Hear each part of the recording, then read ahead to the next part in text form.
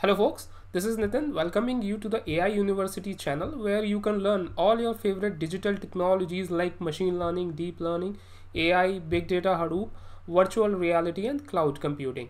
This video and a second part of this topic is going to be very useful for budding data scientists or data analysts who wants to explore, scale up and develop machine learning abilities or wants to perform some data analysis using distributed computing framework like Spark and that too in Jupyter Notebooks.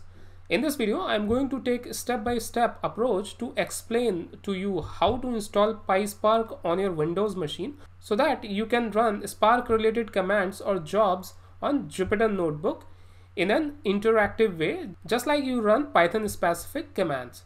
You will be able to develop machine learning models with the help of Spark MLlib and using Jupyter Notebook, and this is something which I'm going to cover in my upcoming videos. I'm talking about the Spark MLlib topic. Okay, so going to build certain machine learning models in Spark MLlib.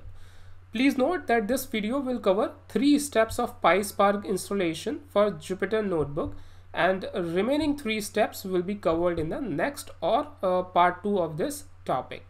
So stay connected till the end of this video and this series to acquire complete knowledge. If you are new here, then consider subscribing to this channel, or if you have already subscribed, then click on the bell icon to receive the notifications about hottest technologies of 21st century.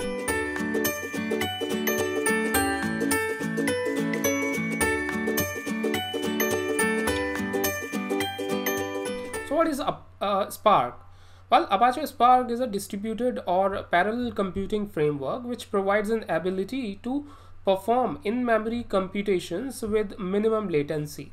It's an analytical engine which can load data from memory, disk or other data storages like Hadoop distributed file system, Amazon S3, NoSQL databases like MongoDB, Cassandra, etc.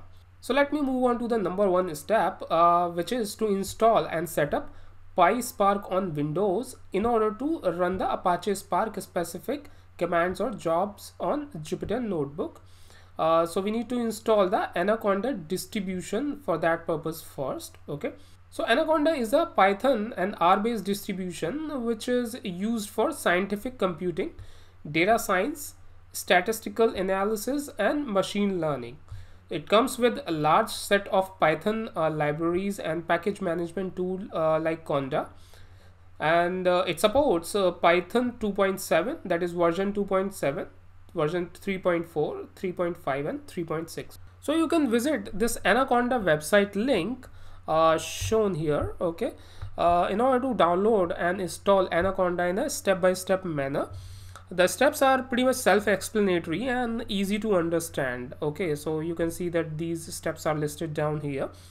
Okay, and these steps, like number 1, download the Anaconda installer, then number 2 is optional, right? So these all steps are pretty much self-explanatory and you can actually go through all these steps one by one to install the Anaconda on your system or machine. So I have already installed it on my system, and the navigation window looks something like this. Okay, something like this. So once you complete the installation, you will be able to open this particular Anaconda Navigator screen.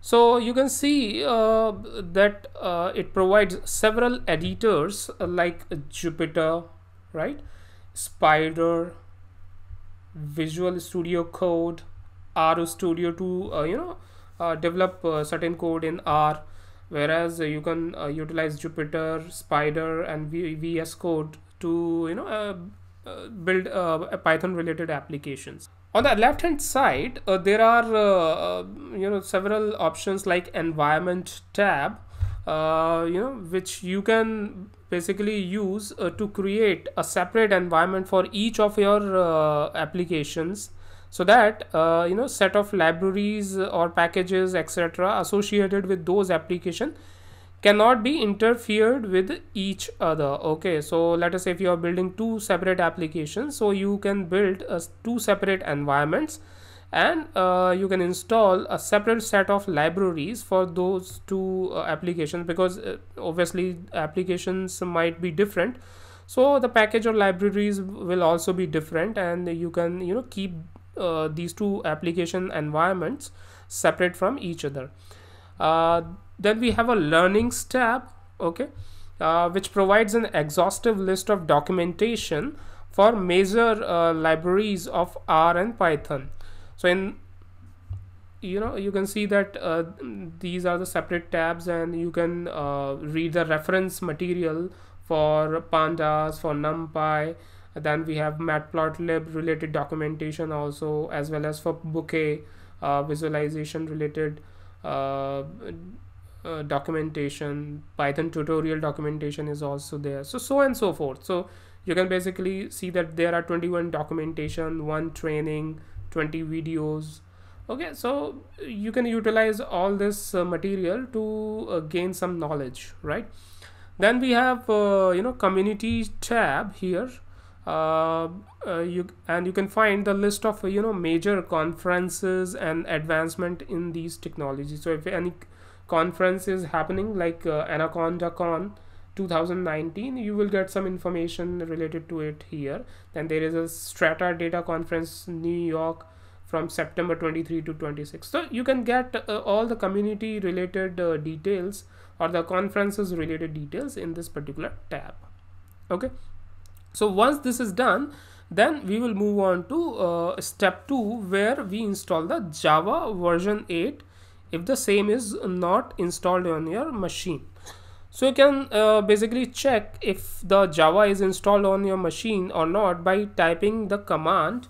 I will type that command, but first of all you need to open the Anaconda prompt. Okay, so let's open the Anaconda prompt once. So this is the Anaconda prompt, which comes with this Anaconda Navigator, or distribution, when you install it on your machine.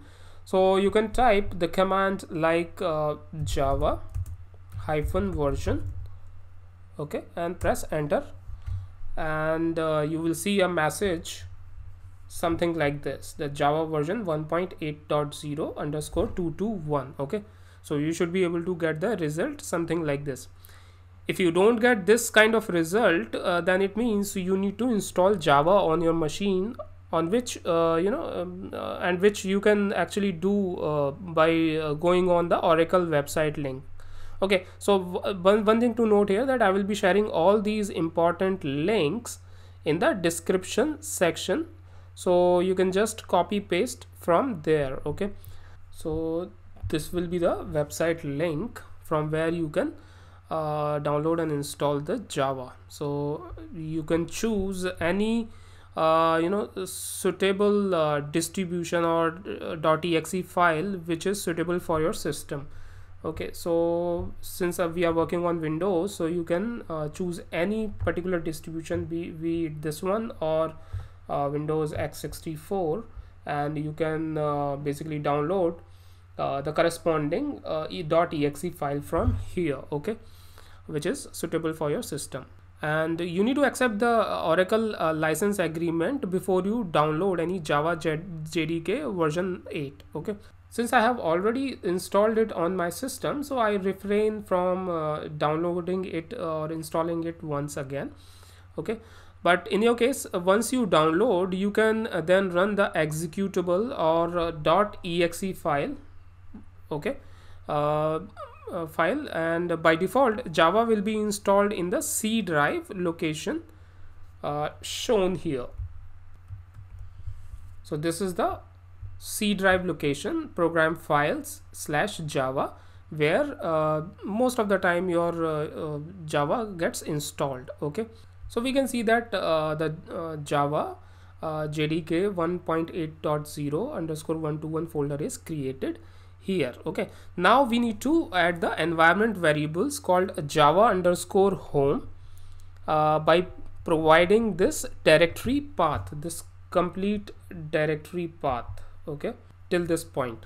And we can add it by first searching. So let me open the environment variable. So you can type environment in the search bar, and you will be provided with an option, edit the system environment variable. Just click on that, and then you need to click on environment variables, and in the system variable section, click on new.